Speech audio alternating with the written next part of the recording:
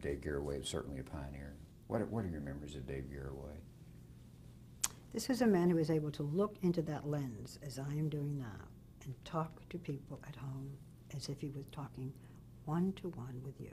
It was an enormous contact, feet, communication with the audience. He would end the program every day saying, peace. He had come from Chicago, and he had a kind of quiet charm and style and a tremendous curiosity. And when the Today Show began, everybody said, this isn't going to make it. Who's going to watch it 7 o'clock in the morning, tune on television? Radio, yes, a lot of radio. But you're going to want to watch television? While you're shaving, you'll slit your throat. While you're cooking, you'll, burn the eggs. And it was, this was never going to make it. And of course, little by little it did, and it's an institution.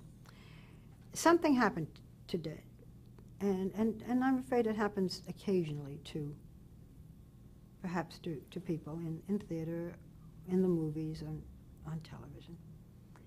And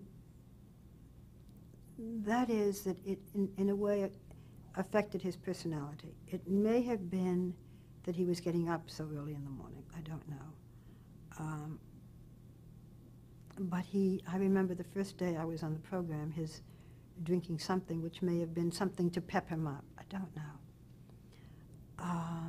And he began to run the whole office and program in a kind of dictatorial fashion. Now remember, I came in at the very end, and he was extremely nice to me. Whether he left the Today Show or whether he was asked to leave, I don't know, and that's why I'm talking about the somewhat changes in his personality. But he was a giant in television and had a capacity that was unique. What do you think? Why do you think he was so popular? He had curiosity about many things. He had an easy way. Nothing ruffled him. Other people I've seen have that quality. Hugh Downs had that quality. People believed him.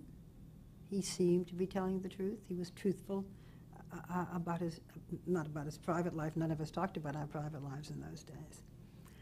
He was a great communicator. He loved jazz. He was an original, and there are not that many originals.